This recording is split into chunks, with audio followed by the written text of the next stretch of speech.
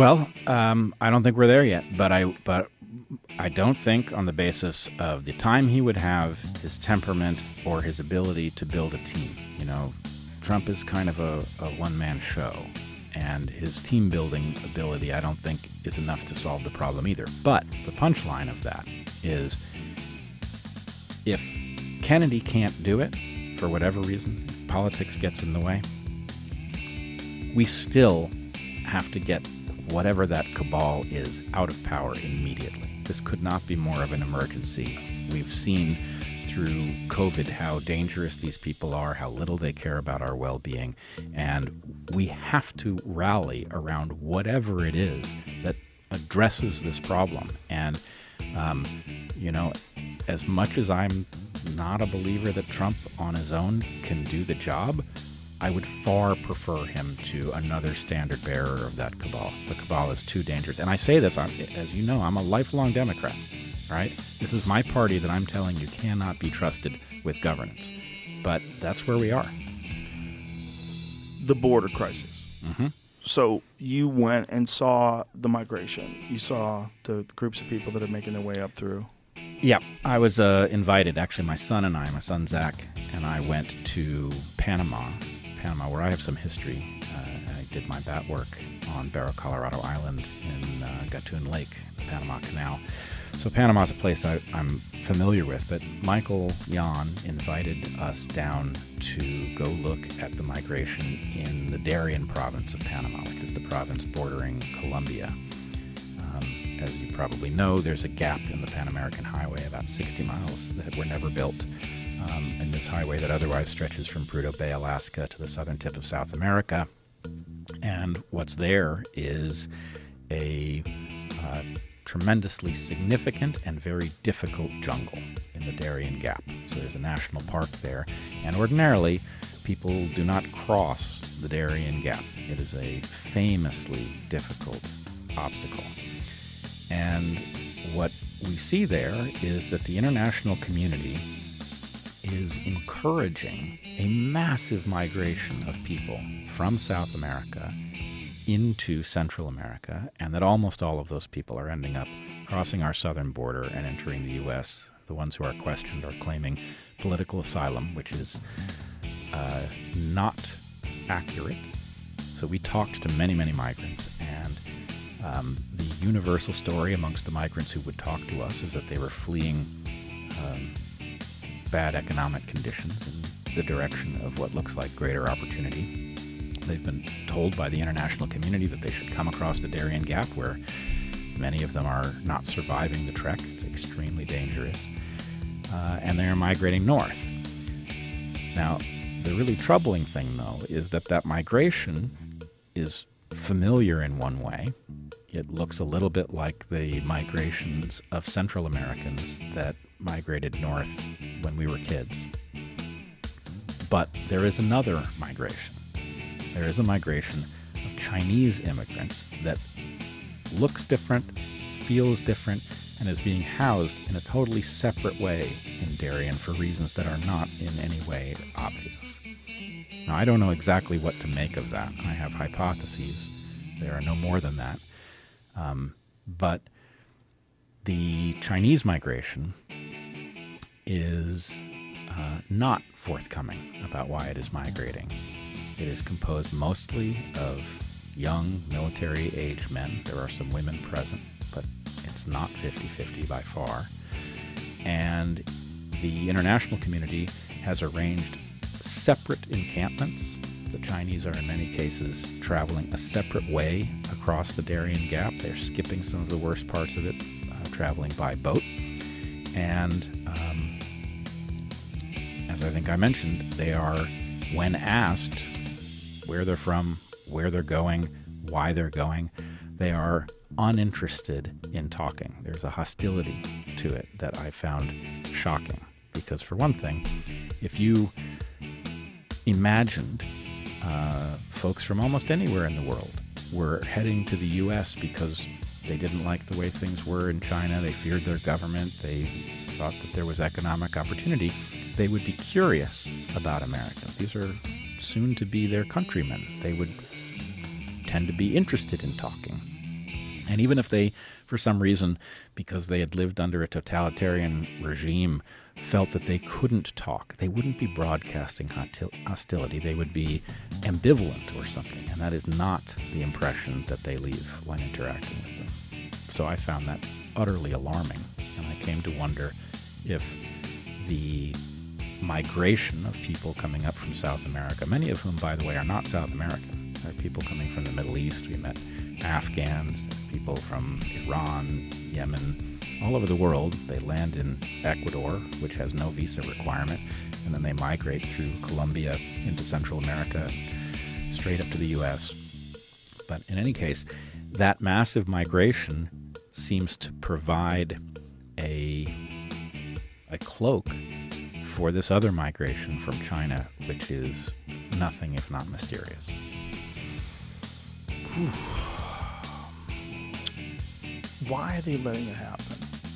Why do you think the government is allowing the border to be so porous? And why are they resisting when Texas tries to do something about it? Well, I always worry when we're trying to understand what's happening and the information is not being shared with us. You have to ask yourself the question of how many separate things are in play, right? Before I went to Panama, I thought there was a migration of people. Now I think there are two. One of them's clearly a migration, and the other one could well be an invasion. So if I know that there are two things, then I can put them in two categories, and I can ask myself the question, why is this being allowed and why is that being allowed? The consensus, maybe consensus is too strong, but the belief amongst many who have been on the story of the migration for years now is that this is a ploy to create voters, democratic voters. And I don't think that's impossible. I think that's probably playing a role. I don't know how realistic it is. I don't know whether or not it is clear that migrants necessarily carry the likelihood of voting blue that the blue team imagines. But anyway, I think that that's a plausible explanation in part, but I don't think it really covers it. There are other hypotheses that are darker. There is talk about the possibility of trading citizenship for military service. I think that's a very frightening prospect, but I didn't invent the idea. It has been discussed, and the problem is that to the extent that we saw things like the vaccine mandate drive out the skeptics from the military, this process would also bring in a lot of people into military service who would have more reason to follow immoral orders than a citizen soldier who had been American their whole life. In other words, if the power structure is granting you citizenship which you want in exchange for your obedience, then what is it that would cause you to say no? So if you wanted a force that was capable of acting on behalf of tyranny against Americans, then a force that doesn't have a deep history with the rights of being an American, that doesn't have a long-standing allegiance to people within the country, that force would be potentially more compliant, and that worries me. That should worry you. I really didn't consider that until you just said that. But my thought about this idea of the military turning on the citizens was always, but the military is citizens. And many of them are deeply patriotic and unlikely to do something like that. But if they did swap out immigrants, and they did do that, holy shit. This is exactly... Then you have a real coup. This is what spooks me, is that in thinking about the various scenarios 5 years ago, even 3 years ago, I would have said, I fear that somebody is going to issue immoral orders to the military, but I'm convinced that the military will divide over them. That there are those who will carry out immoral orders, and there are others who won't. And at the same time, there's a senator, I think, from Massachusetts that introduced a bill to ban what they call paramilitary training, which is just training with firearms, like to get better at them. Right. So the idea is you have a right to keep and bear arms, but you can't be good at them because you can't practice. So if you imagine, in my naive state a few years ago, the idea was, well, you have a very well-armed populace. You have a military that's likely to be divided about immoral orders. I don't like the sound of that, but I don't think that it's a slam dunk that the tyrants win, because the part of the military that's not going to follow immoral orders and the citizenry that will fight to defend the republic, that's a pretty powerful force. But then you have vaccine mandates, which force out most of the people who are independent-minded from the military. And then you have the idea that migrants might be granted citizenship in exchange for military service.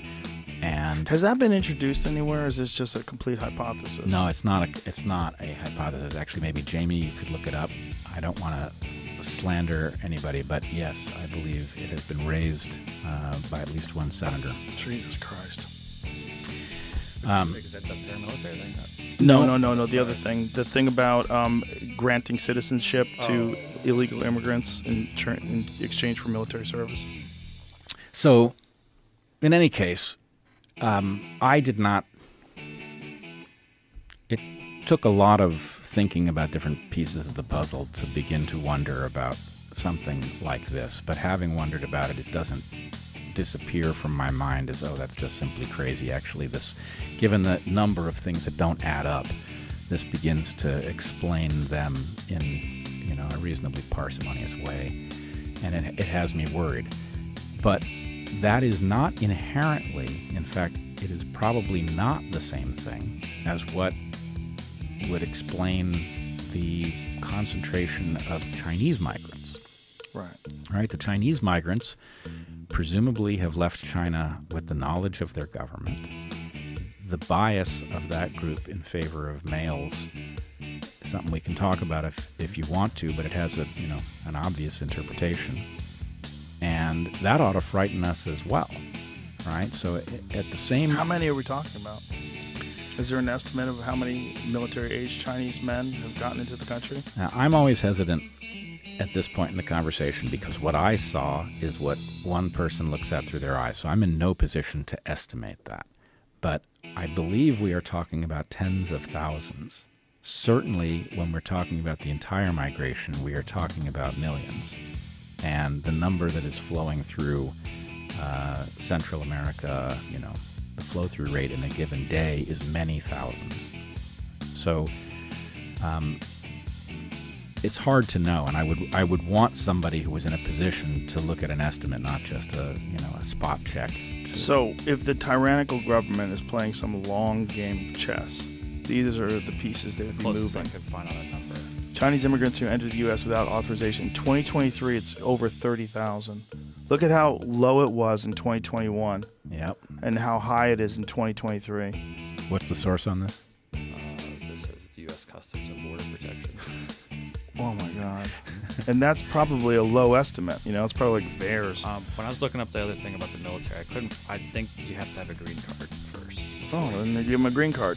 But this also was talking about the numbers are down for the Air Force, the Army. Yeah, for everybody. They're actually asking people who retired to come back.